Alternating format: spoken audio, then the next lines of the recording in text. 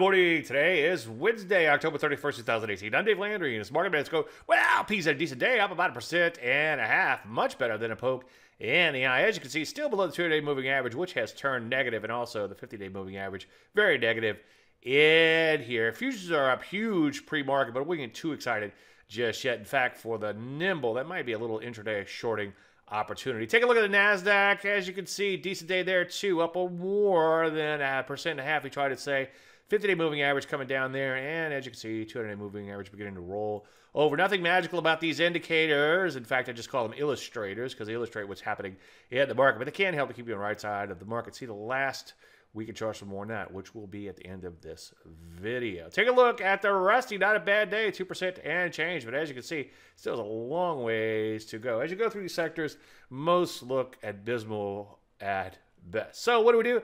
Well, on this bounce, it could provide a new shorting opportunity. I wouldn't rush out and get long just yet, that's for sure. Any questions?